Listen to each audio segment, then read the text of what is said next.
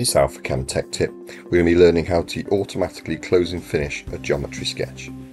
So if I start my sketch at X0, Y30, using tab to tab across between the dialog boxes, it will remember your last known position.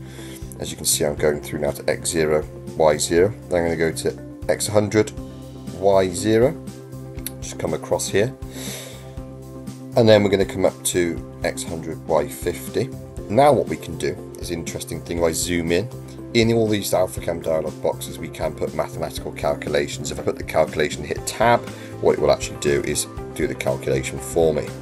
Now I've got to this point here, if I hit F4, what it will do is automatically close and finish.